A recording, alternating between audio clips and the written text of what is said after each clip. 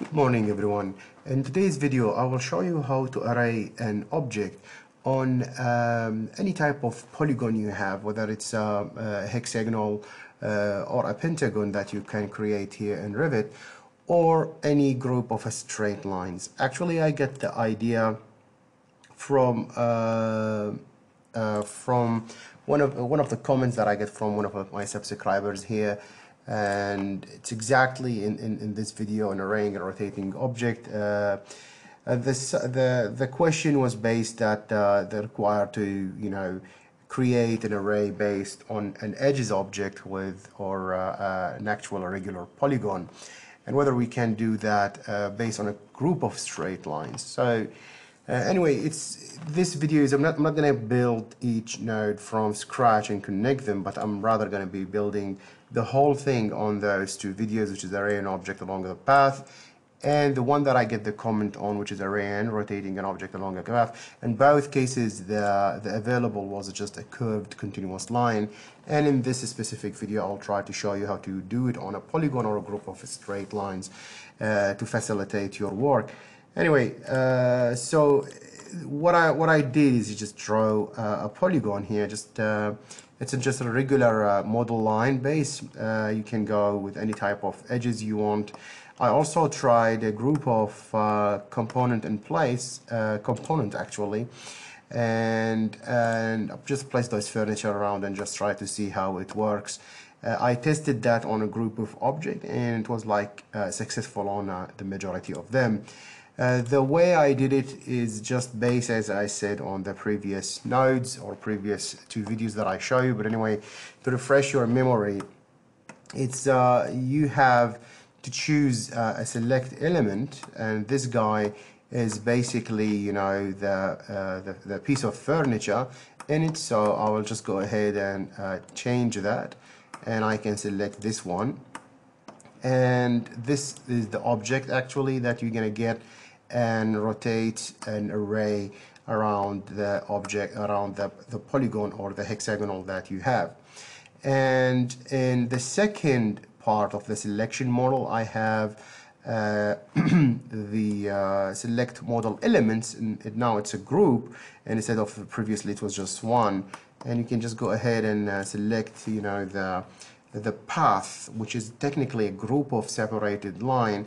As you know, when you create that in the model line, it will be a separated, and when you hit run, it will just distribute that on it, and you can just repeat that on any object, and then you're gonna see that the result is gonna be distributed on that object. And the other thing is you just select this one, and you get the the chair instead. That's a single element selection, while this one is a group of elements, and you're gonna get this result as you can see. Anyway, so what's happening here, this is just a basic Revit family selection, which goes for element type, so you can get the type out of that, the selected element, and then you place it in a normal family instead by point, which is the one that's going to distribute the family instance based on a group of points that you specify here in Revit. Those points, so that's the family type, those points are the one actually important, so nothing new, the same technique we have in the previous video. Just feel free to go back to the videos and have a look at what I've done.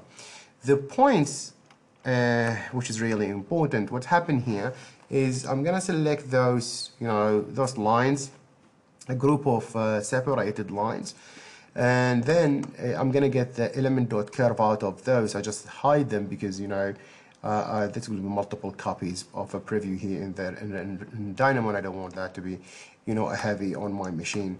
Again, I'm flattening them, so I'm getting the way they just been organized in a sublist to be cancelled and placed in one simpler list. And then I'm going to make a polygon by join curve to make all those as one element, and again I just turn it off. Now I will take that polygon, which is a continuous object, and then I will divide it by using point on equal segment length, and the division that I get is the one that you provide here in the slider. So I just picked 10, and I'm using 1 minus a as I did in the previous video to get a 9 copies because I want to separate the first one here, and I'm getting it actually by a curve.start point. And with the explanation for this is well illustrated and well described in the previous videos. But anyway, because it's usually going to go and divide on an equal segment, not a chord, so it should be a -1, and that's why to exclude the point outside this to make it work perfectly, and then you have to include it by a separated curve start point. In order to give them back or to get them back in the same list, you have to create again list.create, and as you can see, this is a different way of organizing. So that's the first point on that. The second list for the whole thing came from the division curve, so you have to flatten them in order to get the points in a regular order. Then you feed those points based on that polygon to the family by instance, which is by itself. So if you just highlight that, which by itself will create, see those points, which is by itself, again, the family instance will distribute the copy of the chair, in my case, on each one of those. So if I was, getting rid of this, and I hit run, and it should be, it should, cancel the rotation. And by the way, when you actually deal with such a case, it's really good idea to delete from time to time. Otherwise, you are not gonna get the correct response. And you can see now it's distributed again and cancel the rotation. So it will be a good idea to erase the available or the previously created family instance, as it might not, when it's going to be need to create a new one, and when or which one is actually going to be rotated. Now what happened here is okay, so you can just test that on a different sample. I again tested this on a group of cases with a group of previously loaded and previously made families, and in some of them it's actually crashed, and that's due to the nature of the element itself. And as you can see here, I believe it's worked nicely. Now the second half, that's for the array on a selected object. I wish that will be sufficient for the subscriber Paulo that asked this question. And if the question goes further to the rotation part, again, the second half of the script goes for it. So again, I'm gonna start from the number of the points, the number of the copies actually on the polygon. Here I added one. Don't ask me why. It just happened with me.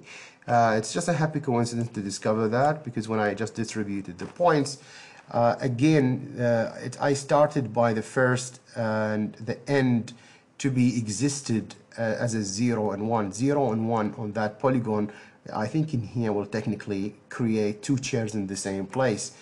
And that need me, after I flatten the whole thing in here, is to get rid of the last one, which is the 1, because it's the same as the 0, to get an accurate result out of that. Anyway, so it should be 10. I'm not really quite sure to even count them. So that's 3, 5, 6, 7, 8, 9, and 10. Beautiful. That's the first time I count them. I was, anyway. So line by tangency, and again, that's well explained in the previous video. It's just gonna create a tangency line. So we're gonna go here, that help us to understand the rotation. It's actually assuming at each point I'm gonna draw a tangency. So yeah, maybe you're not gonna get a happy results in here specifically if you're talking about the rotation thing. That tangency it's just a default 1 length or 1 unit or 2 units of a length based on each point on the curve, and the parameter represent how much percentage. So if it's a 0, that means the start point, and then 0.1, 10%, 20%, 30% of it. And that's why I removed the 100%, because they're already been created. Getting the start point and the end point of each one of those will help me to define a vector that way. So if I define the vector that way, I will compare it to the x-axis. So I'm comparing, for example, this one to the x-axis, so I get to know, the rotation. I substitute, I think, the vector rotation I substitute this one, I think, with this. I think this one is better. It's giving me a full comparison with 360 with a fixed pivot, and the normal z-axis will be included. Rather, this one it's just from 100, it's from 0 to 180. So this is, I think, the only jump and change that I created, really the important one, because it gives me more accurate results. Again here, the 10 degrees that these 10 instances need to be rotated based on, I'm gonna connect and I'm gonna run, and as you can see, they are now starting, especially, you know, those in the middle actually facing correctly. Those might not get the result that you are dreaming of, because it doesn't know when you place this point, even in the correct and hypothetical condition. This is it could be, you know, as a tangency go that way or that way, depend on how you look at it, but it will never have the tangency that way, which will place this as, you know, facing this one or exact mirror of this one, and same with this and this. So if those two things was not really, you know, responding to the way I believe it shouldn't respond to that, and you can refine that algorithm anyway by adding something to specify that, but this would be much more complicated anyway. Now the issue with this script, I tried it several times in different cases. The majority of, you know, when I change the family into this one, for example, the desk, it gives me a real headache, and sometimes it crashes. No, it's not crashing. That's really bad, because when you want it to crash, it doesn't want to crash, and when you don't want to crash, it's just, you know, that's crazy. I'm just going to change this to 8. Keep changing. Yeah, that's a crash. That's what I was looking for.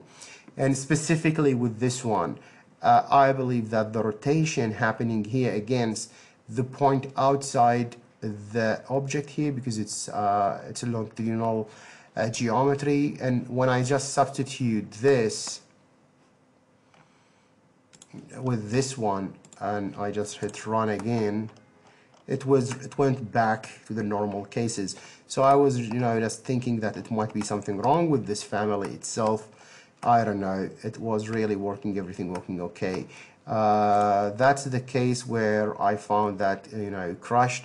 You really need to be careful not to select, when you get this one, you have to select only line, don't select any other, you know, 3D elements, otherwise it's going to be a big headache. As you can see here, it's actually distributing the whole thing again correctly, except for the, you know, the edges, the corner, the elements at the edges, or at the corner, sorry.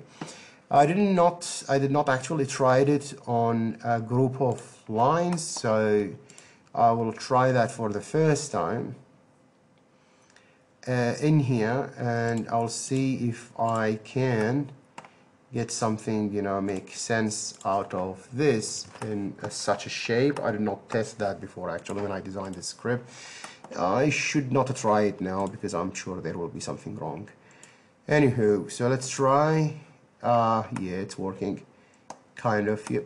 And I think the only one thing is missing is that you need to add a copy of this dude here at the end. But for me, it's nice. It's still following the angle of the line. Even better, because it's avoiding for somehow by coincidence the existence of the instance on the corners. You can just add, you just can just remove this one.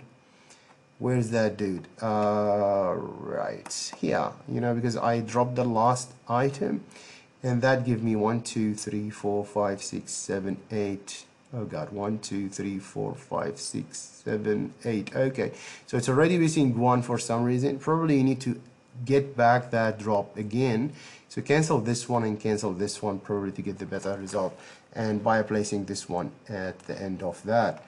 Anyway, so how much we have? Supposing here 8. 1, 2, 3, 4, 5, 6, 7, 8. Okay, so when you get back that, the extra copy, by removing this one, they will be 9. So in this case, yes, you have to remove this +1 from the formula to make it work this way. So that will give us a different option, and because If you are wondering why is that, because this is a closed loop in this method. This is an open line, and that's a closed line. That's a loop. So when you define, or when you use the polygon curve by joint curves, this will be a closed geometry, as it's the start to this from this point and then goes all the way and then end in the same point. So definitely you don't want two objects or two chairs to be sitting in the same spot. While in this dude, the beginning and the end are totally separated points, and they are not, you know, coincident in the same place. So in this case, you really need to get rid of this one and add the last point to be, you know, actually or physically created here. That's the only one thing you need to change in a case where you have a closed loop and an open loop. Anyway guys, thank you for watching, and I wish that you find this video useful. Thank you and bye bye.